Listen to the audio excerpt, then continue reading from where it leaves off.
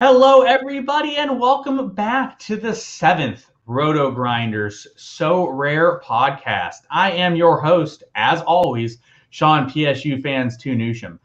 Joining me, a special guest, the second member of the So Rare Andrews. You guys met the first one a couple weeks ago in Andy Black.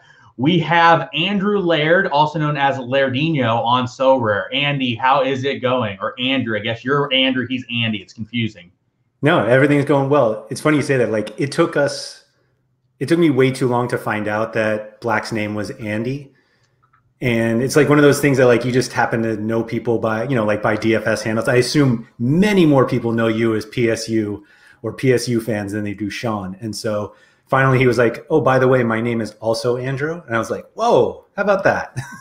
Yeah, but it's just you never end up knowing this stuff. We were just talking before we came on air about how we have no life and we just sit on So Rare all the time. So if you are someone new and you're just coming in today for the first time, make sure you check the link in the description. You get a free limited card for after you buy 5 cards at the auction house. So it's a great way to get started.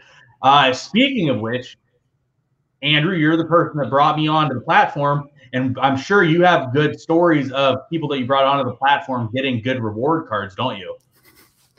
I do, and it's nice of you to bring it up since I believe you have the best reward that anybody that I've referred to, though. But I'll be honest, I did get a couple good rewards down the line. So it's certainly, I mean, they've kind of changed a little bit, but those rewards can absolutely be very helpful. Yeah, and so what we're alluding to is I got a Rand Cherokee who we can see what he's worth now. I don't check him every day. I used to check him every day. He used to be like one of my very valuable cards, which has sort of changed a little bit over time. But yeah, so you see he's worth about 0.8 ether. I got a rare. So things have changed a little bit to where now you get a limited card instead of a rare card. But there's plenty of rare or limited cards out there that are valuable. So I know, Laird, that the other day you guys had your So Rare's Andrews podcast, and you guys talked about your limited cards. So what have you been doing with the limited cards thus far? I have bought already so many more than I expected to, and it's not. Maybe I expected to buy this many, but I just didn't expect it to be so quickly. But the way that I've looked at it, and I've seen a lot of opinions on like what the point of limited cards are and who should be buying them. And clearly the goal was to make it cheaper for new players to come in, because the kind of the starting price when you were just dealing with rares was pretty high. And so the idea was if they have this new scarcity, then the entry point gets a little cheaper. But it also kind of allowed people like me to buy cards that of players whose rare cards I was never going to be able to afford.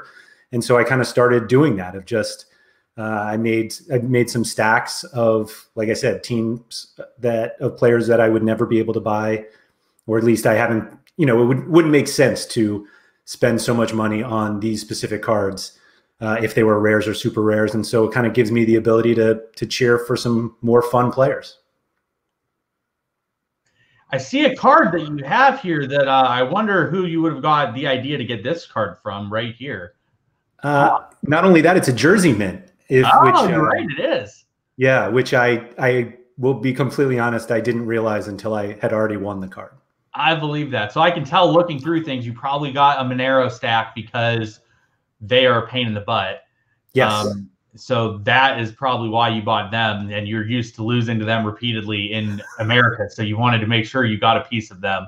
So that's definitely interesting as well.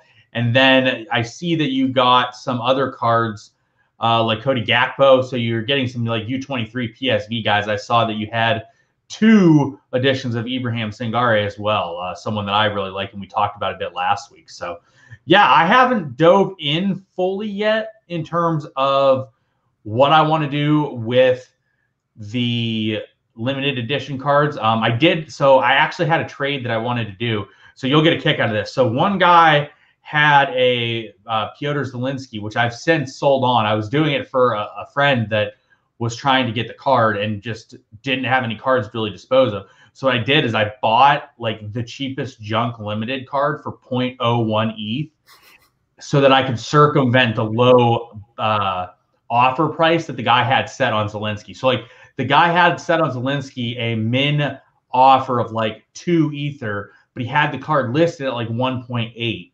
And like the realistic price was like 1.4. Yeah. So I used the limited card that was worth 0.001 and sent 1.4. And the guy actually snap accepted it.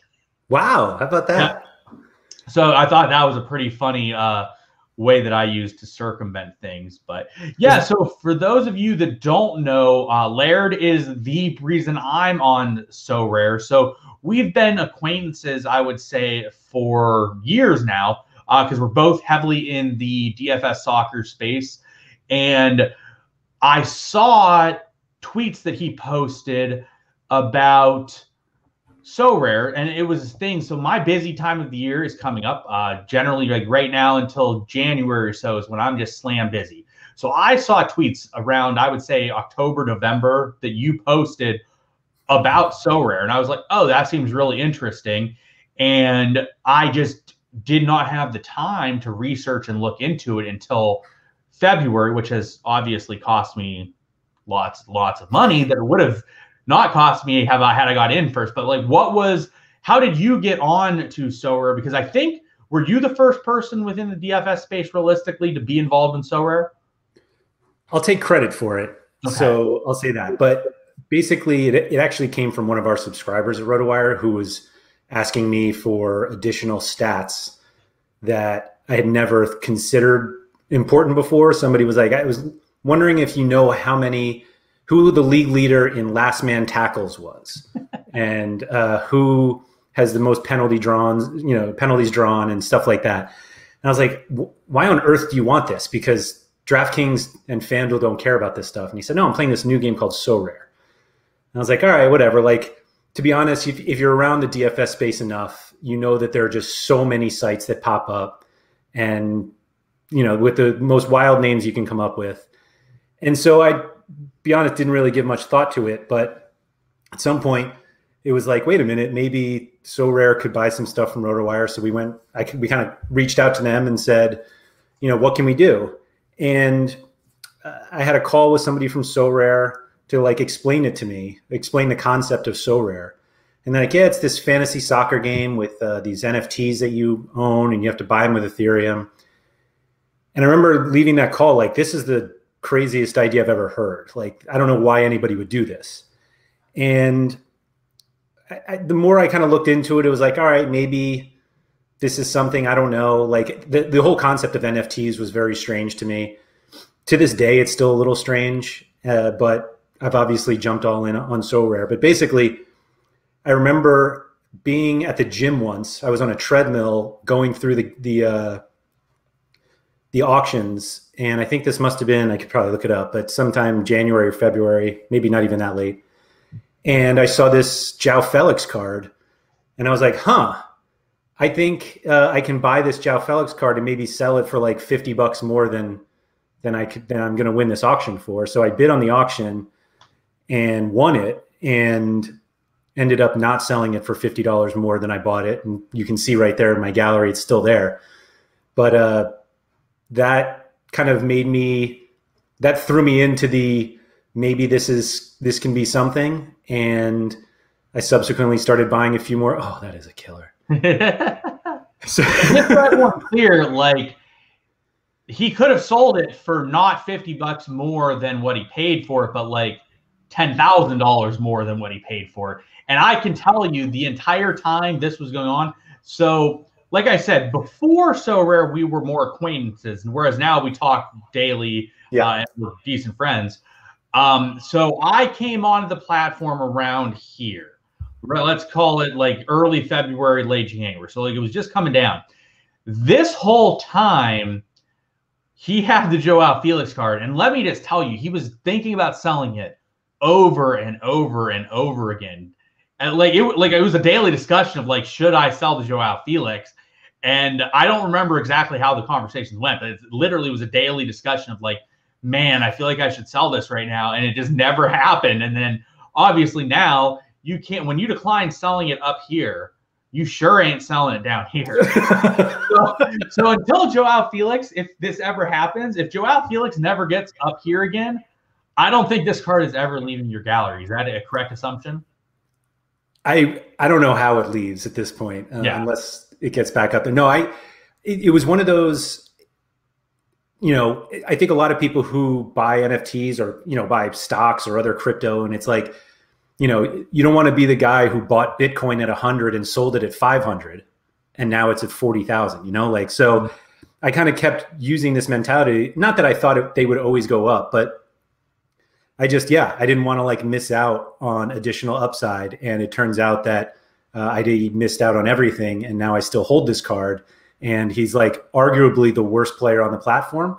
No, that's 04 for Chicago Fire. Shockingly, it's a Chicago Fire guy, but he is the worst player on the platform because he is a out and out striker and his card is a defender card. Yeah, that might be. Yeah, look at these score lines. Clearly the worst player and the worst card on the platform. I think the benefit that he has, though, is that he's always going to not score well, as opposed to you never know if he's going to score at all. Correct. So he also costs 0.01 ETH and not 0.6. So that is viable. But yeah, so that's been a discussion we've had for months, and it's a long running joke between us in terms of Joao Felix. But yeah, so like I told people, like last week we had AJ on and he talked about things from a Wales gallery. We've had Alex on, who similar gallery to that of Laird. We've had Andy Black on, whose gallery is probably more similar to mine. I guess it's sort of in between yours and mine. So we're just trying to cover every type of gallery. And we've also covered, like, if you have one ether, like what you should do as well. So like we tried to hit every type of gallery that you might have and like what decisions you might go to. But as someone who has a little bit of a smaller gallery and who I know hasn't put in tons of resources into the platform, I just wanted to talk to you about that. So how much about in terms of ETH and then in terms of like fiat you've invested thus far on the platform? I think whatever ETH is now, I think it's around like 3 ETH. Yeah. So theoretically it's worth, what does that say? Just under 18.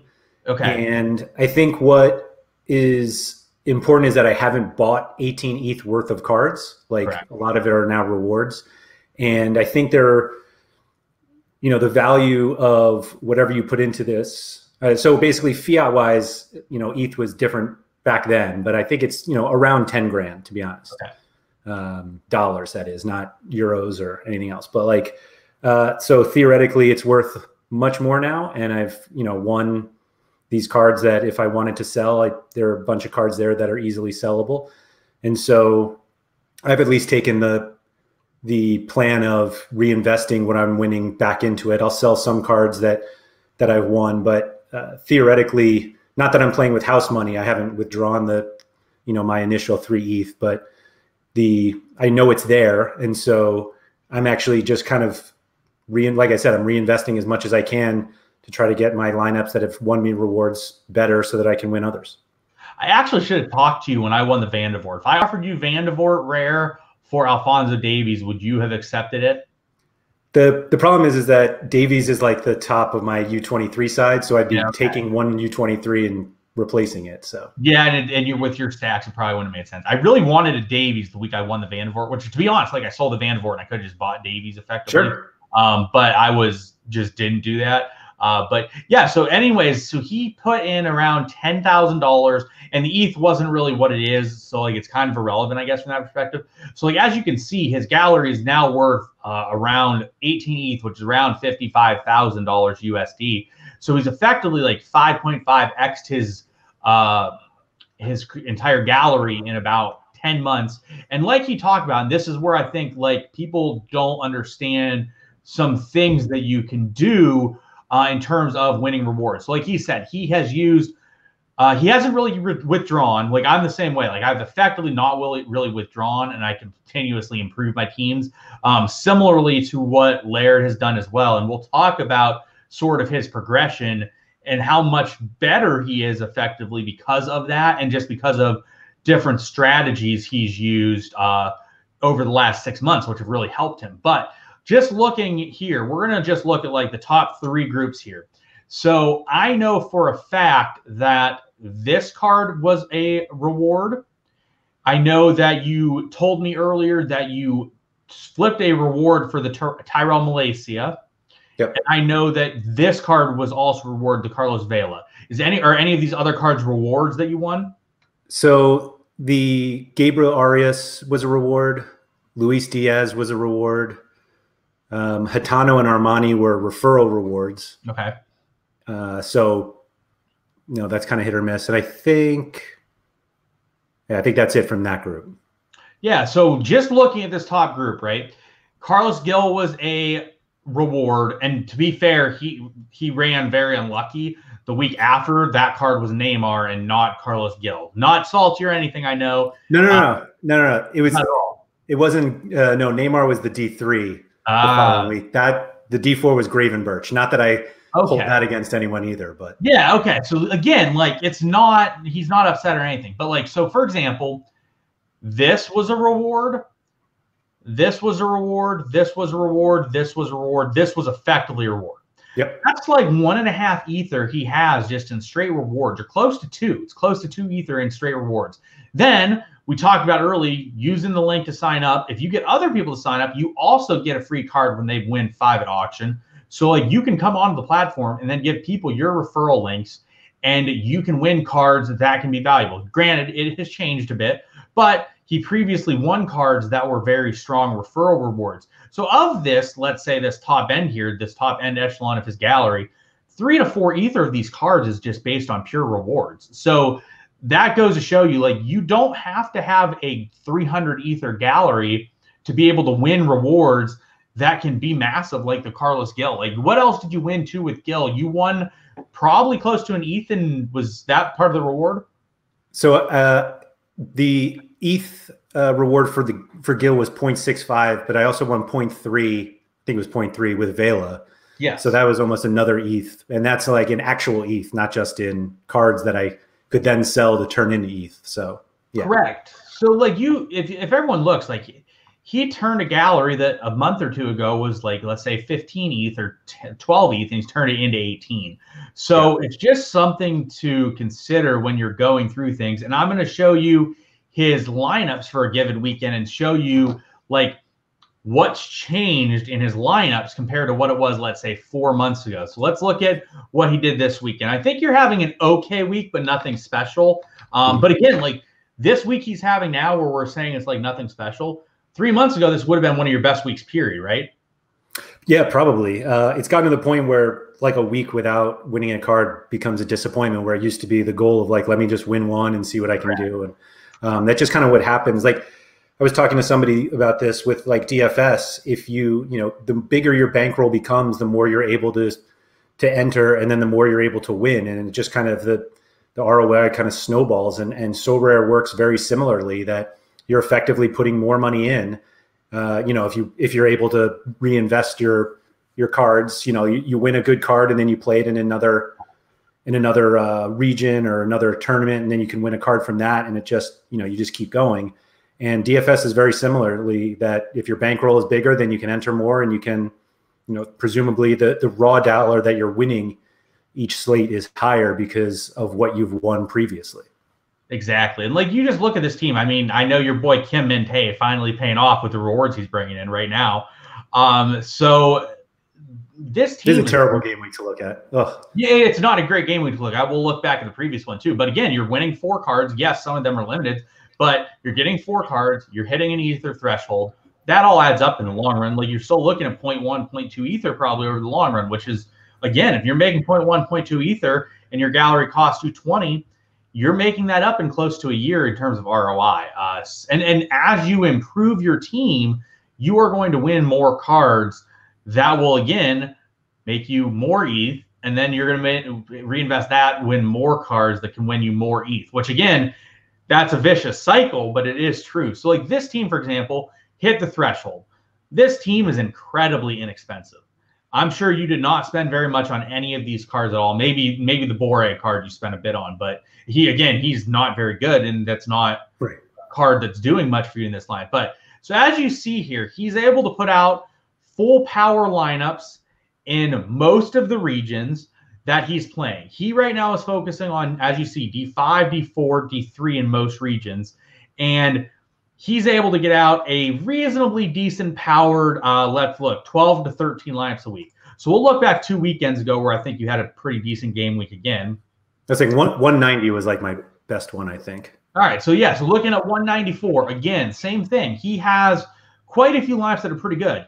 If Perea plays, which, again, he regresses. This was a mistake. He shouldn't have played Perea. This is a tier 2 card at least, if not a tier 0, which is very valuable. Got a card in a threshold here. Got a card here somehow, even with a 0. That was the first week. Yeah, that's why. That's why no one was really playing at that time. Yeah. Got a card here, tier 2, not even a tier 3, which are valuable. Got a tier 1 in America, which again, like, so all of these add up. Like, so this game week probably, did you look and be like, oh, this probably netted me like 0.25 ETH, give or take? Yeah, that sounds about right. If not a little more even. Yeah. So like you're looking at 0.25, 0.3 ETH, let's call it. Again, on his current ratio where it's at, it's not going to take him forever to recoup his investment, and he can keep reinvesting. So we'll look at 190, which was a big game week for him. And obviously, as you see, he won America D3, got the Vela. So we're going to look at these cards. None of these cards were very expensive at all. And if I remember correctly, I think I talked about this one with Alex on one of our shows. You paid for this entire team effectively on this game week almost. Yeah. Yep. So this goes to show people like it's doable even on smaller budgets. And it's not just Division 3, because I think the week before you probably was the week you won a global award. That one was 180. I actually have it here. 186. 186. So we're going to look back here. So that week he won America D3. Again, his team was not super expensive. Got the job done. This week he won Global D4. This is about one of the cheapest starting goalies you can get. Angelari, I don't think his rare card is that expensive. Nope. Mensa, I know, was 0.03 Ether at one point. Reynoso is a little more expensive, but nothing outrageous for what he produces. And then Shabilko is pretty solid as well. So all of a sudden, this team turned into Carlos Gil, which, as you saw, is worth like 0.6 today, and it was worth more before he got injured, and 0.65 Ether. This team as a whole probably cost you around 0.5 or so, 0.6 Ether. It was even better because Mensa I had won previously. There you go. And Mensa was a reward that came in and he won and puts up 100 points. So excuse me, the Shabilko was also a reward. There you go. 2 rewards in here. So he went and used cards that he previously won, yeah, and parlayed them into winning a division for 1.3 ETH. And it could have been all the way up to like 3.5, 4 ETH if he got a good reward and got lucky and got like a Neymar or a Lewandowski type of card. So it's stuff like this that can really advance you and help you go through things. So I know that you have been looking at super rares more recently within your gallery, and that's like been a priority to start adding them so that you can make the progression to D3. And you and I talk about it pretty frequently with like, hey, what, and you asked me like what my thoughts are on a certain super rare, what price would make sense for him. Why don't you talk to everybody about like what you've been going through in terms of super rares and how you're looking at moving up and like what type of players you're looking for? Yeah, so I think the most important thing when you're looking to make any sort of progression in Sorare is to see where, like, what you're best at now. And it's like, instead of saying I'm going to buy a super rare and then just kind of figure out where I can play it, like, the super rare should make sense. And so the first one I bought, I'll admit, was just I think this guy is struggling and underpriced. But everything else, it's like, if I bought a defender, it's because I had the goalie, or I went the other way. Or it was a guy who I liked, who I had the rare, and I thought, oh, I'll get the super rare of him, and then I can pair a goalie. But like, everything that you do on Sorare should be about lineups and not cards. And that was something that took me a while to get to. And Sean, I'll give you certainly credit for that. There was just I think there's a big mentality in Sorare, like, oh, let me get a bunch of cards and I can put them together and blah, blah, blah. And it was even before you started, or at least before you started building your collection, was these are the guys that I think I should have in lineups. And so let me just build lineups from there. And it's a very clear DFS mentality of, that's all we do in DFS. We make lineups. And so this is all about, if I make this lineup, how well will I do?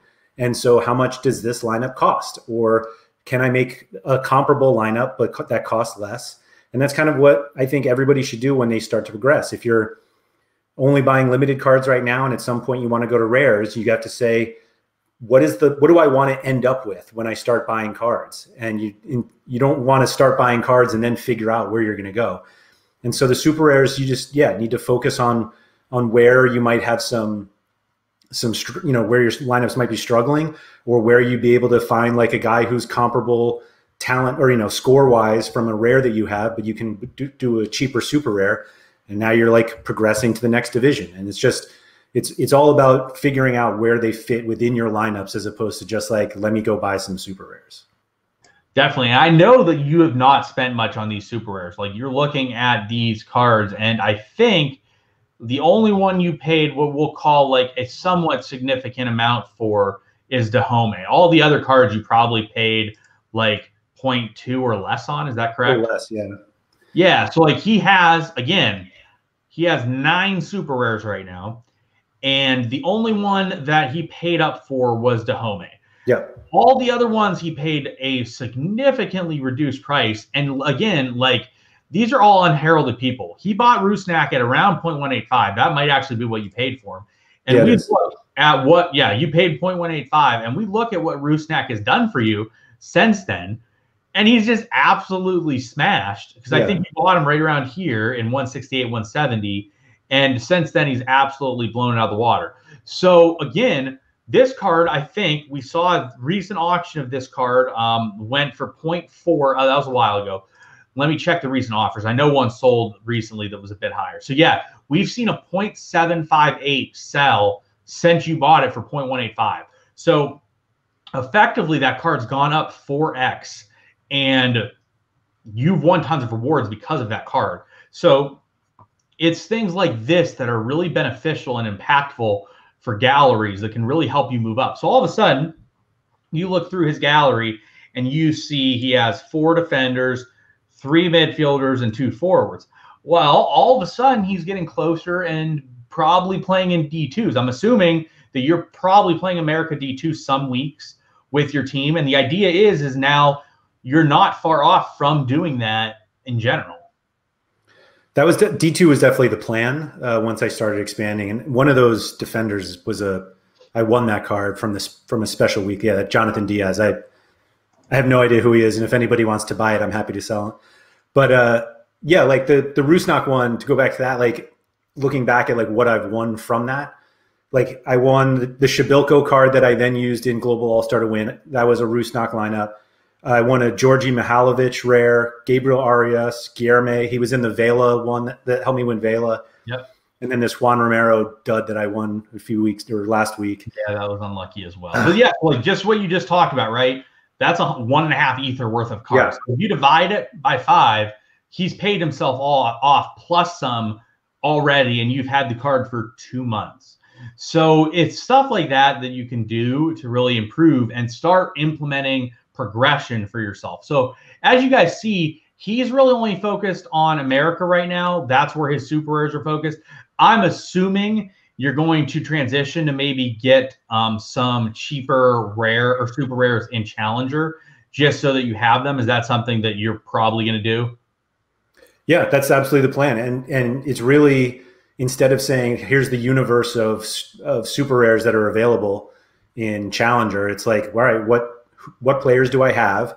Could I get a super rare defender of the goalkeeper that I have? And just trying to make sure that whatever super rare that I buy at this point makes sense with the lineup that I'm going to play. Because, I mean, you can play so rare to buy cards and sell them at a profit, and you can just grind out, small profits each time. But like I basically buy cards or trade cards in order to make my lineups better. So if I can't necessarily, if somebody's offering me something and it's a player that I would just have to sell to find the value. Correct. And I'm not going to play it in a lineup. An example of something he might do to improve his team, right? He has an Adon rare. He might try to bring in like a Coates rare or super rare to pair with this card in Division 3 would probably be a plan that I'm sure you've considered and you probably decided Coates was too much. Is that correct? Yeah, the sporting guys are definitely expensive, but that's absolutely the strategy. Is like goalkeepers are the more expensive guys, and I have a few of them. So now it's like that Tyler Miller card. Like I have a DeBassi super rare, and so I play them together pretty much every game week, and you just hope for a Minnesota United clean sheet. But yeah, any defender super rare that I buy from now on will likely be on a team of one of the guys on that page. Correct. Because it just doesn't make too much sense to pair them together. And for example, I'm assuming this is something you would do. Let's hypothetically say you get a CSK Moscow defender, super rare. You might trade this or sell it so that you can get the CSK Moscow goalkeeper. Is that correct? I'd certainly consider it. Yeah, I mean, again, it's all about making lineups better. And so the goalie defender correlation is just it makes too much sense. And if you can get, I think super rare goalies are out of my price range. And frankly, they don't usually have enough upside for them anyway. But if I have a goalie and I can get the super rare defender, then I'm absolutely going to do that. Exactly. And so this is just a player to like use as an example, because I know Alex has this person. It's something we've talked about recently with Alex. So he bought a Jonathan Harris super rare, and as you see, his last 5 is 70. Yeah, that's awesome. He paid 0.142 for this. So I know Alex isn't here today, but I know of his result this week. So we're going to go check out what Alex did this week with his team, and we're going to show you guys like how not expensive it is to get this. Like, yes, it's not going to be like 0.1 ETH to get this type of stuff, but he's also not spending like 10 ETH like some people are running him out in D2. So Challenger D2, you see he's in 7th. Right now, that is a Tier 2 super rare, which we will go look at in a second as well. And he just missed a Tier 1. He has Guillaume Hubert. So we will click on all these cards here. So he has a Guillaume Hubert rare. He paid 0.274 for this card. It's probably one of the cheaper challenger goalies you can get. And he does not have this team stacked because he just does not have a defender from Ostende. In my opinion, he should look at like getting Jack Hendry, but he just has not done that yet. So 0.27 Ether. He got a Jonathan Harris. We just talked about this card. This guy has an L5 of 70, and he paid 0.129 Ether for that. It's a great find. It's really good. I'm not to say he's going to continue this forever, but you get a guy at 0.129 Ether that puts up an L5 of 70 for 5 games. That pretty much pays off the entire card in general. Yeah. You just hope you hit one of those weeks, but that's all you want. We move on to the Matt Sanchez. He paid this card 0.241 Ether. Okay. Steph Peters, I know he bought this last year. He bought this like during the boom, and it was 0.42 Ether. And Peters has gone up substantially because he's been really good. And then he bought Emil Hansen for 0.196. So we go back to his lineup. He is playing the entire lineup at a significant disadvantage from what everyone else is. He does not have a unique. He does not have 5 super rares. He has the bare minimum you can have. And Hansen did not do anything. Harris did not have a score point, despite having 98.6. That is not including a decisive. Similar, Hubert conceded twice, still put up almost 60. So these guys are putting up good stats despite being super cheap. So we look at that. Now we're going to go look at what a Tier 2 super rare is. Again, this is just a Tier 2. This is not a Tier 1. The Tier 1s are great. I've looked through them. They're really strong. So if we assume that he's getting the second of like 13 super rares in Tier 2, I personally go through this and I'll look through it myself. Like if I'm winning a star rare and I'm like if I'm like 3 of 28, I'm pretty confident mine's going to be in the top like 10% and look at what these cards are. So do you do that as well? I look at tiers a little too much. But I just look at the bottom, really, because that's where I expect to. If you prepare yourself for the worst, then you get excited when you don't necessarily get it. Although you get the worst a lot. So I get the worst a lot. It's not fun. I hate it. I need to stop getting like 38-year-old goalies in Tier 0. Like if I keep getting those, I'm just going to be sad. I just can't get them. So anyways, we're going to look. So I just see he's 7th. So he's the second of, let's call it 13 super rares or so. Well, if you look, I would say there's probably, let's say, 50 or so cards here. So I'm going to say he likely will get a card in the top 10 of the game week. So let's look at the top 10. Van Hamel. He's pretty terrible. But again, like Alex went in with a rare goalie. Getting a super rare goalie, even though he's not the best, like we'll look at Van Hamel and we'll look at these guys on Sorare data as well. Like, again, hey, if he gets 46, that's playable. So what do you think about like a card like that? Yeah, no, I mean, it's one of those that, and his lineup is just kind of showing it that you don't have to have like all superstars to win on a given game week. And obviously having like superstar lineups helps on a more consistent basis. But that tier 2, I mean, excuse me, yeah, that tier 2 super rare is like a great card to have. And so, yeah, you'd rather play 5 super rares in a lineup. And if he won that one, then, you know, his lineup gets better for next week. Exactly. So anyways, Van Hamel, not the best. And again, like every tier, as everyone knows, the tiers aren't the best right now. I know that's something they're working on, hopefully improve soon. But like Sangare is a 2 ether card, or pretty close. Like very close. I'm sure Wover, let's check out. So we're going to check out these cards. So Van Hamel. So Van Hamel is, let's call it 0.6 ether. Sangare I know is 2. We will look up Wover, who I think is probably around 1. Probably around 1, give or take. Brandon Michel is like a 1 ether card. Philip Max is solid. Another goalie. Yari is a 1.5 ether card. Caduce would kind of be a major dud because for Alex, like this card could be super viable. Now that said, Caduce, like apparently you can sell Caduce for a decent chunk, which I mean, it just doesn't benefit him because he's not going to do anything for him right now. Right. But like, and then like Openda, Chiakovin, and Hanen, like these are all like most all of these cards are 1 ether-ish cards that are super viable. Like let's remove like someone terrible in his lineup from this week and all of a sudden replace him with Ibrahim Sangare week to week. Well, that's going to help him win more of these rewards going forward. So like that's the hope, is that you can win cards like this. Like, and even if you go a little bit further, you see Aaron Zahavi, you see Fyodor Smolov, you see Rave Lowe, you see these cards that are really, really strong cards that he has a chance of winning by putting the bare minimum cards that were super cheap together in Division 2. But also what we talk about, and I'm sure you are working your way towards this, is that when you build D2, or when you build Division 4 strongly, it therefore helps your Division 3.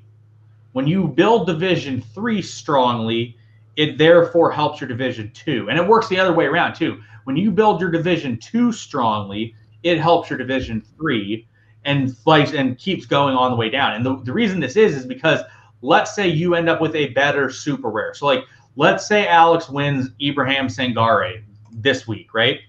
All of a sudden, next week, Matt Sunchins, who averages, let's say, around an L40 of 47. Well, let's say he wins Sangare. Sangare is an L40 of like 57. Yeah. He just improved his team by like 12 points. And then also, he then goes down to his Challenger Europe Division 3 team. And let's say Mies Hodemakers is worth 43 points a week. Well, now all of a sudden he gets replaced by Sunchins, and Hodemakers is out, and that improves your team by 4 points. And then Hodemakers, as you see, is 23. All of a sudden, you go down to the bottom. Alex doesn't even have a U23 team. Maybe that moves him into U23, or if nothing else, it provides cover for him if someone else gets injured. So the ability to make your players better and stronger is crucial. So what do you think in regards to that aspect of like your team? So for example, we'll talk about, I know these guys are injured right now, but you won Vela and you won Gil in the last month. Let's pretend they were healthy. Well, all of a sudden, you prioritize, let's say, Vela and Gil. Let's just pretend you use them in America because it'll be easier, right? Yeah, that's exactly where I'd put them. Yeah, all of a sudden, your Mauricio Pereira becomes Carlos Gil. Your Lucas Zalarian or your John Tolkien becomes Mauricio Pereira. And then also, like, maybe, all right, maybe you're happy with Gustavo Bo, right? Well, you look up here and you see Rafael Borre.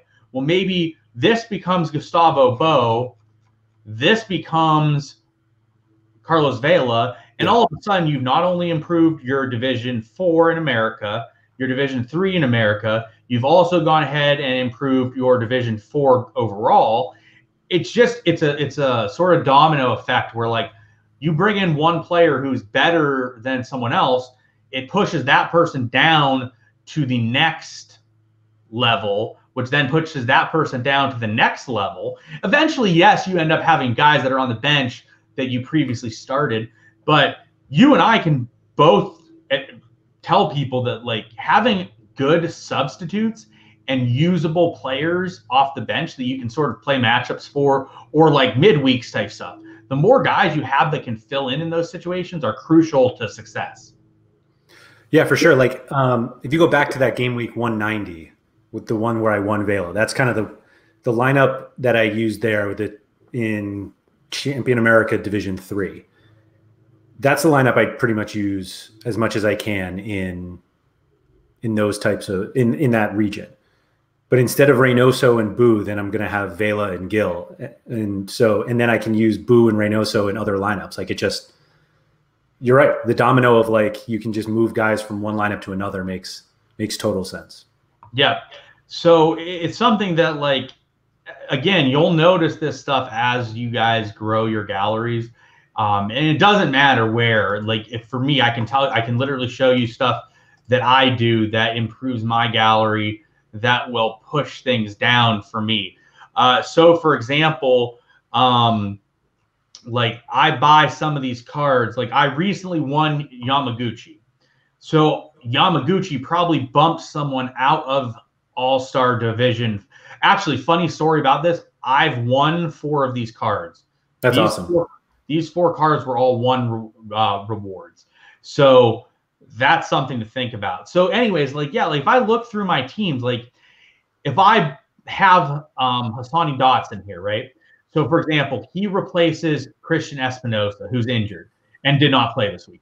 Well, all of a sudden, Christian Espinosa then comes here and replaces Pedro Santos. And so all of a sudden, I've upgraded here. Then I come down here and Santos goes in over Albert Rusnak. And then I don't have to play Hollingshead, and I can play a better rare defender. And then therefore, like, I've improved like 6 lineups. Yeah. So small things like that can, like, literally one player can improve 5 lineups, and people don't understand that at all.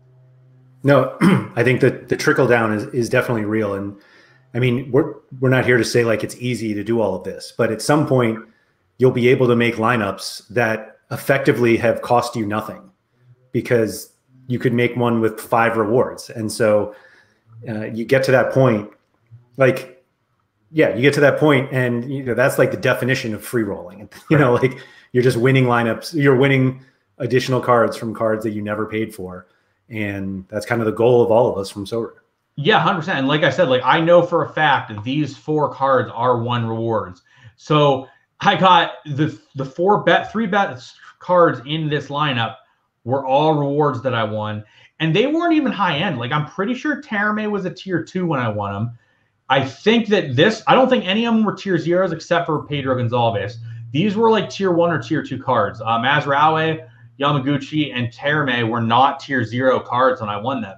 So, like, it goes to show, like, tier 1, tier 2 rewards can be crucial. Yes, tier 3s are generally not great. You generally want to get tier 2s. I know personally, I only really care if I get tier 1s or tier 0s at this point. You probably care if you get tier 2s as well, I would assume. Yeah, for sure. But, like, you know, even if it's not somebody I'm going to use in my lineup, like, you can sell that card and you can buy something that you are going to use. So, you know, you kind of have said this a while, like, you don't care what you win, and obviously you care a little bit, but, like, as long as you're winning cards, that's good, because you can either use them or try to sell them, and that helps you but get other cards that you want. And so winning cards is always good. Definitely. And he is right. Like any card is viable and can be sold. And it doesn't matter necessarily how bad a card is. Like, yeah, you might not get much. Let's say you win 10 tier 3s that are worth 0.01 ether, and all of a sudden you have 0.1 ether. That could buy you a card that's usable. Like, for example, I know Rusnak. I have an Albert Rusnak. Like, his rare is probably worth 0.1.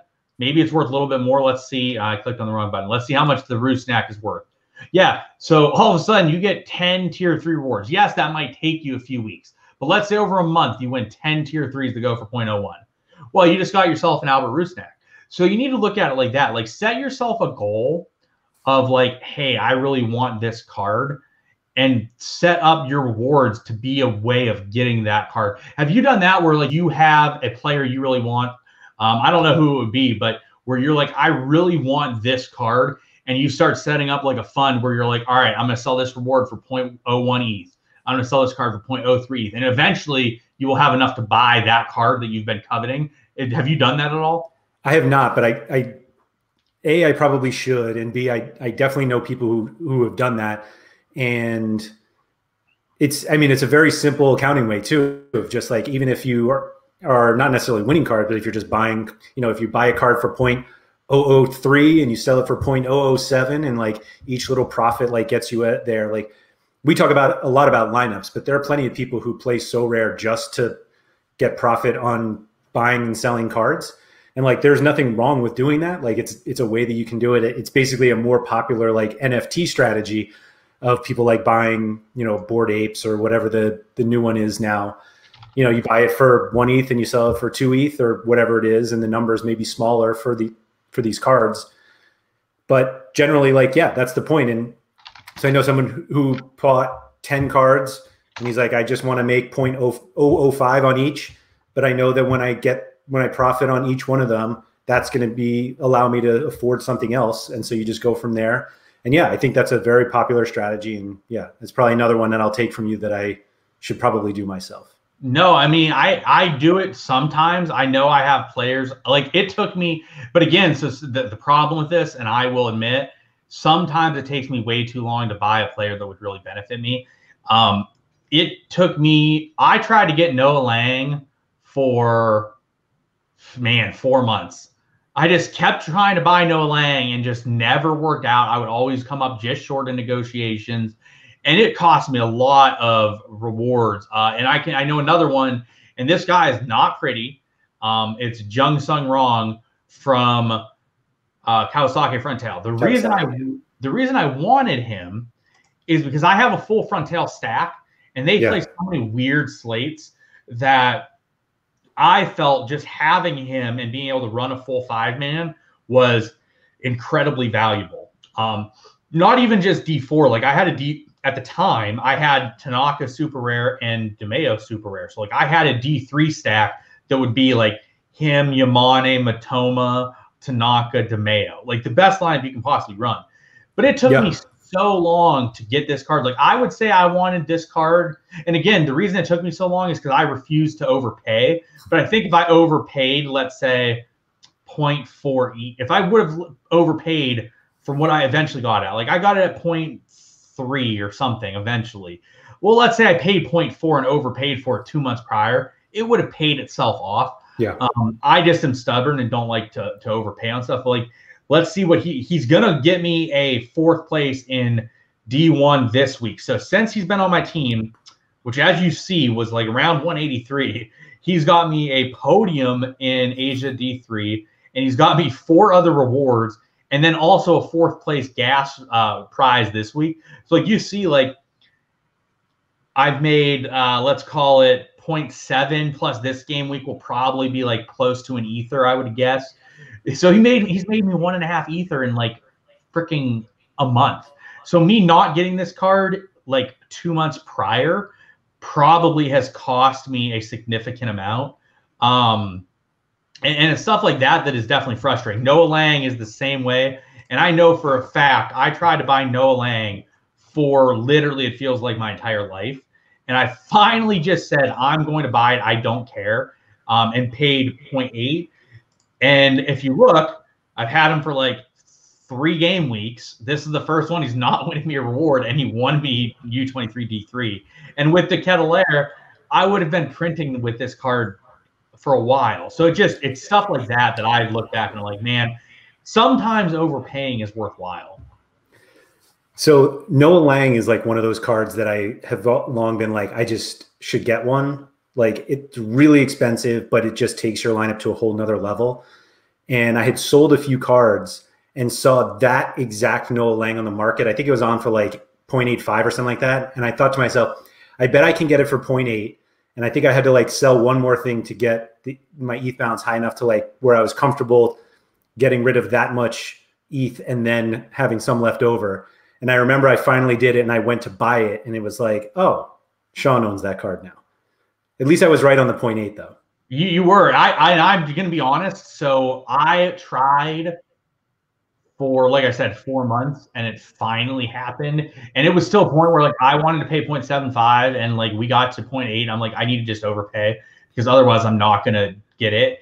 And I knew I had the Ketelaere. I know I have a stacked back end with like Yuya Oki and Machida. And I knew that I have like Pedro Gonzalez. I'm like, I have to buy this card. It just is like. Now that said, like I think if you have a reasonably strong Division 3 or Division 2 U23 team come this weekend and Lang does not transfer, I think you are foolish. This goes for anyone. I think you're foolish not to own a Noah Lang because he just is that much of a cheat code in that division that like you just recoup. But like it's like I tried to buy Romelu Lukaku for literally you knew this, literally a month. I tried to get Lukaku. And I just never got to the card. Now that said, like that one I'm okay with because if he's not on Inter Milan, I don't really care right now for him. That said, like I'm sure we can look to see what. So the price I was trying to pay was 1.1 or 1.2, and I never got anyone below 1.35. And let's see what his value's worth now. Like now, as you see, he's legit selling at like 1.6. So I could have made a little bit there, but again, like I don't care as much because he's not on Inter Milan. But like I tried to get this card for at least a month and just came up short over and over again. And it would be to the point where like I think looking back, had he stayed at Inter and just tore it up this season with my Inter stack, and I did not have him, I would be feeling really stupid. So I think that's something I need to take myself, is that sometimes overpaying is worthwhile. It's the same thing with auctions. Like I know you don't care about numbers at all. You don't care about like the 1 of 10s, right? I don't. Yeah. So like I don't either. I know some people care about 1 of 10s, 1 of 100s, jersey numbers, etc. I know you and I really don't. Like yes, like I value it. If I'm going to sell it to you, I'm going to value it. But I was going to say that we value it because we know that other people might value it. But like I said, I didn't buy that Madron 10, jersey number 10 because I valued it. And actually, the first limited card I ever acquired was in a trade. I traded a Zach McMath rare for a Camilo Vargas limited that was 1 of 1,000. Yep. And just but we also do acknowledge that some people do care. So and I'm not saying it's right or wrong. Like either way could be right. But like I'm not going to go and overpay for a jersey number or 1 of 10, or like for example, like people wanted more for the Belgian Lukaku than the Milan Lukaku. I don't care. I just wanted a Lukaku. But when auctions start, generally the first auction is the most expensive. Then it tails off. But, and I've noticed this myself, when it comes to super rares, there's not going to be very many auctions during the course of the year. So, for example, a card I was looking at today was Cody Gakpo. I didn't get it. But it went for 3 ether. So, like, hypothetically, let's say the next Cody Gakpo goes for 2.5 ether. Well, that auction might not be till November. Right. So if that auction's in November, would I have been better off spending 3 ether today than spending 2.5 ether in November? Probably not. Like I probably would have been better off overpaying for it today than paying for it at a lower price point later. So that's something that I know personally I need to I need to start being more okay with, like, if there's a player, and I have become this a little bit with some players, if there's a card that I need and I need to go get it, I am going to go get it generally, even if I have to overpay a little bit. But I know for me that's difficult because it's difficult for me to take what I deem as a loss on a trade, but it's something I'm going to be doing in the future. Yeah, I think it's just as simple as having to build in the cost of what you could have won had you had the card immediately, or if like you're going to wait for the next Gakpo auction and like we have no idea when it is. And Correct. Theoretically you could win one. That's also a possibility, but you just never know when that happens. And so if the next one doesn't happen for another 3 months, what would you have won? What are you going to win over the next 3 months with that Gakpo super rare? And so, yeah, you absolutely have to consider that. I'll bring up that Rusnak super rare that I bought was 1 of 10. And it was another one that I didn't even realize was 1 of 10 until after I owned it. Yeah, 100%. And that's a great question. So, like, for example, like my goal is to win cards and win like cards that like I would care about like that. And I'm going to show you guys the U23 Challenger pool. I expect at some point during the season, I'm going to win 3 or 4 like tier 1 super rares in Challenger because my team's good enough, especially if Onuachu doesn't transfer, my team's definitely good enough. Well, if I'm looking down this list, I'm going to see that there are cards that are very similar to Gakpo. I don't know if he's on this list himself. He's not here, but like Mike Trezor is a card I like a lot. I'm worried that if no one transfers out, he gets lost in the shuffle a little bit. But I expect to be getting cards like this at least every so often. So all of a sudden, like if I can win a Mehdi Tarame card, well, that's huge for me. And if I already own one, like then I got to sell it at a discount. But yeah, like really, there's an opportunity cost in waiting to buy cards. On the flip side, that 3 ETH that I didn't spend on Gakpo today, I can invest on other cards as well. Sure. So it's a double-edged sword. But anyways, we'll wrap it up for today. This has been around an hour or so, so that's probably about as long as you guys want to listen to us talk today. Laird is going to be back with us next week for a couple episodes. I have a special guest lined up for Wednesday. I'm not going to reveal who it is yet in case something falls through with them. So we will wait and see on that one. But Laird knows who it might be, and he thinks it's a good one, don't you? That should be a very, very good conversation for a number of reasons. So assuming that it doesn't fall through, make sure you guys tune in to the show later in the week. And then Laird will be back next week for a couple shows. And then that will be 10 for us, which right now is our plan to end after 10. If everyone is interested in more, make sure you let Sorare and RotoGrinders know. It could be something we continue going forward. And it looks like I just got an offer here. Let's see how this offer is right now. It looks like a couple that I will not be really considering. I'm not familiar with this guy. Okay, he's not scoring terrible. I'll have to take a look at that off screen. But anyways, Laird, is there anything else you want to talk about before we wrap up today? No, I'd say just anybody has any questions you want us to tackle next week, feel free to reach out to us. Definitely. And you can reach Andrew at Lairdino on Twitter, I believe. At RotoWire Andrew. At RotoWire Andrew on Twitter. On Discord, he is Lairdino. On Sorare, he is Lairdino. Yes. You can reach out to me at PSUFans2 on the Twitter, and I'm the same pretty much everywhere, honestly. So that will wrap it up for us today. Good luck to everyone during the international break. I know as of right now, we're not as excited as we want to be about it, but hopefully that changes going forward. So for Andrew, I am Sean. Make sure if you are new, you check the link in the description. We will see you guys next week. Have a good one.